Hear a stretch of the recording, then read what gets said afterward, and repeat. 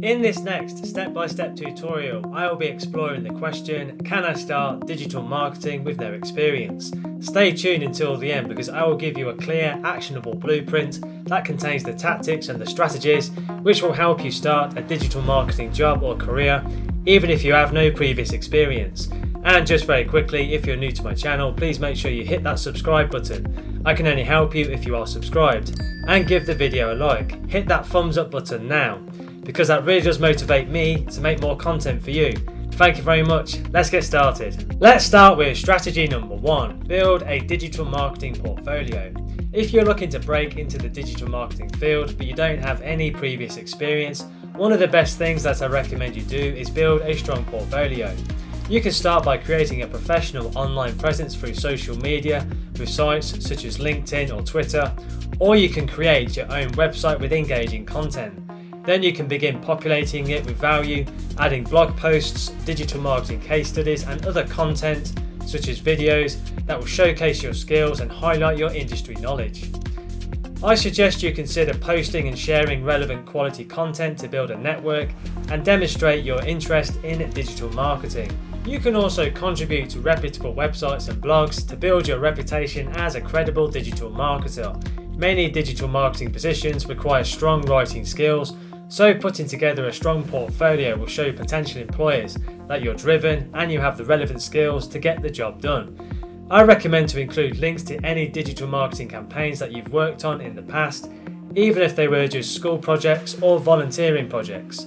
If you're a strong analytical thinker, I suggest you mention any research projects that you've undertaken. After all, analytical thinking skills are essential because your job as a digital marketer requires you to sort through, analyse and interpret important information. Let's move on to strategy number 2. Do your research. Before applying for digital marketing jobs, ensure you know what's expected of the role and what skills are required. Once you understand what employers are looking for, you can better tailor your application to their needs. Familiarise yourself with the organisation that you're applying to, their missions and their values, and their target audience. Their company website and social media accounts are good places to start to look at for this information. I suggest you search the most visible employees of the company on LinkedIn and observe how involved they are in company events and in regards to sharing industry news. This tactic can lead to great insights into the company's office culture, their values and their goals.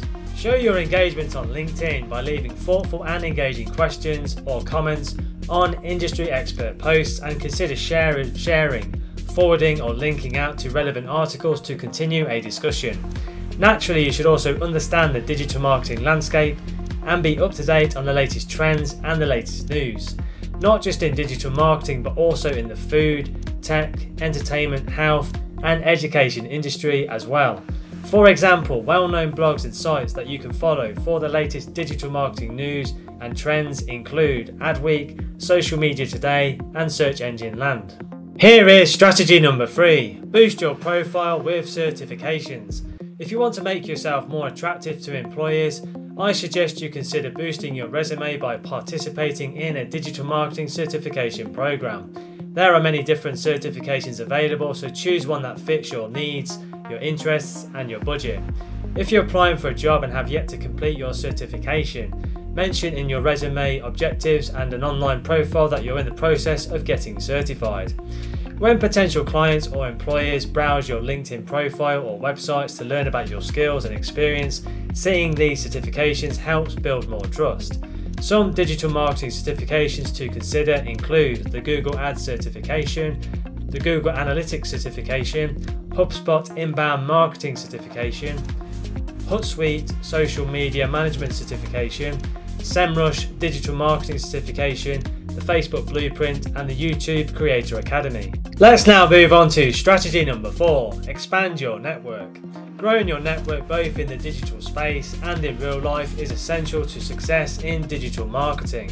While connecting on LinkedIn to digital marketing experts at the company that you're applying to is a great start.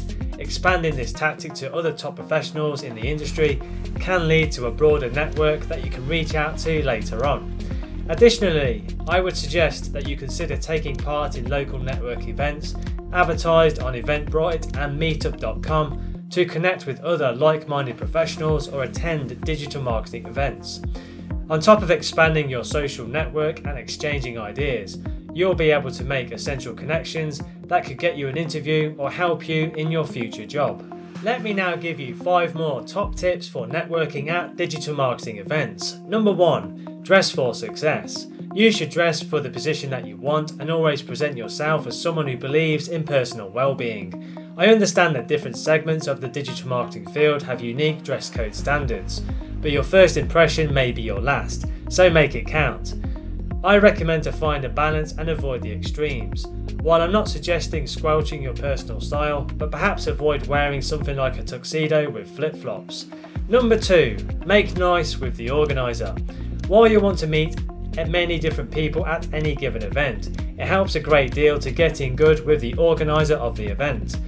Consider reaching out ahead of time or make a point to introduce yourself at the venue. Your proactive approach might lead to them giving you access to people that are critical to your needs and your skills. It's also fantastic to add industry leaders to your existing network. Number 3, make a reasonable plan of attack.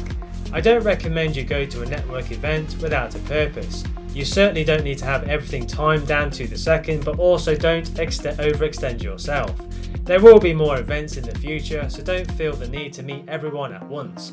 Rather, I suggest you prioritise who you might want to connect with and have a strategy or two that increases the possibility of paths crossing.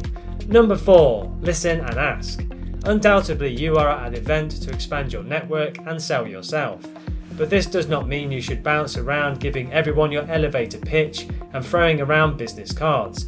Instead, I recommend you listen to what people say, interact, and then, if it is suitable, you can steer the conversation in whatever direction you wish with a solid question or a statement. You want to be able to add people to your orbit, and nothing scares away most people like someone who only pushes their personal agenda and never really listens. Number 5, think on your feet. Life is a series of pivots. If you're not ready for them, you can easily be left behind. Learning how to think on your feet is an acquired skill and takes time to nurture. I suggest taking an improvement class offered at a local comedy club. It will teach you some unique skills that will come in handy at network events. On top of that, it's also a ton of fun. Let's move on to strategy number 5, craft a bulletproof resume. When you're applying for a digital marketing job, it's important to put in the extra effort and customise your resume and cover letter to the position that you're interested in. If you don't have any professional digital marketing experience, you can still list relevant skills and accomplishments from other areas of your life. This could include achievements like blog posts that have got a lot of traffic and successful social media campaigns on Instagram or Facebook or other social networks, or other digital marketing projects that you've done as volunteer work. You can also include relevant coursework, school projects, or even internship work on your resume to showcase your digital marketing skills. If your interested role requires advanced video editing or content creation skills, consider making an elegant video resume to pair with your formal application. Video resumes have been gaining popularity since the pandemic and are an excellent opportunity to showcase your skills, professionalism, and personality all at once. Because the digital marketing field covers a diverse range of roles like social media, email marketer, or content creator, different job postings will require you to emphasize other skills and qualifications. Now, to ensure your application meets the requirements, I suggest you highlight your experience with digital marketing tools and platforms throughout your resume, such as Google Ads or Facebook.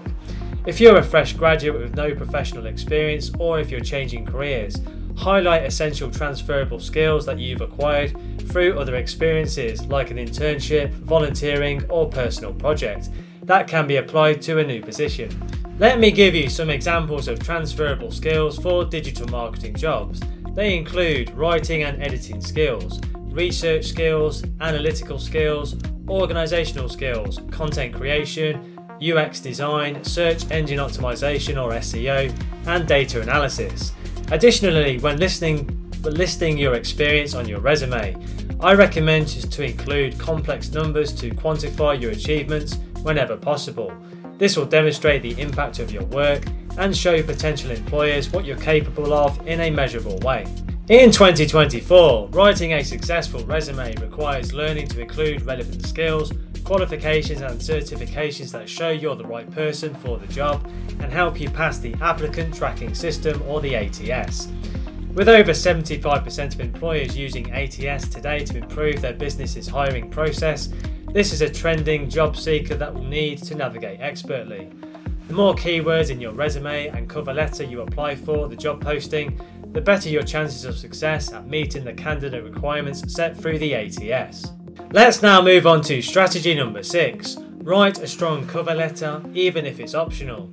In addition to tailoring your resume to the digital marketing job that you're applying for, you should also write a strong cover letter. Not only are cover letters necessary in 2024, but about 83% of hiring managers claim that they read them. Your cover letter is the perfect chance to explain your motivation for wanting to join the company, describe your career objectives, and elaborate on anything from your resume that stands out, such as an employment gap or a career change. Your digital marketing cover letter should be concise and to the point, but still personable and professional. I suggest you illustrate your relevant experiences and skills and focus on why you would be a good fit for the job and a good cultural match. If you're struggling with how to start your cover letter, I suggest you consider looking over some specific examples of industry-specific cover letters for a bit of inspiration when writing your own. And just like building an ATS-friendly resume, your cover letter should feature qualifications and the skills taken directly from the job listing, illustrated with concrete examples such as school, work, or personal projects that you've undertaken to gain experience. I suggest you focus on simple wording and focus on explaining your skills and experience in plain English, which will make it much easier for the hiring manager to read and understand. I recommend you avoid using overly formal writing or stuffing your cover letter with trendy buzzwords like think outside the box or self-starter. It's alright to use digital marketing related jargon to demonstrate your industry knowledge, but if you're switching over from another industry, avoid using highly technical terms from your previous field to avoid confusing the hiring manager. Thank you for watching. Leave a comment below the video and don't forget to tell me which strategy or method from this video you are going to use first. Or if you have any questions, drop them below and I will follow up with you. Are you looking for a way to create a second income online? Well, I've got something special for you. Click the link below to join our exclusive webinar on creating a second income online. This isn't just a video, it's your ticket to an income-changing opportunity. Don't miss out. Make sure you check out that link and go through to my website and I'll see you at the webinar. I hope you found this video useful. Please share it with your friends, like it and tell people about it. Please make sure you hit that subscribe button and please like the video. Just click the subscribe button below this video. If you have any questions, leave a comment under the video below and I will follow up with you. Thank you for watching.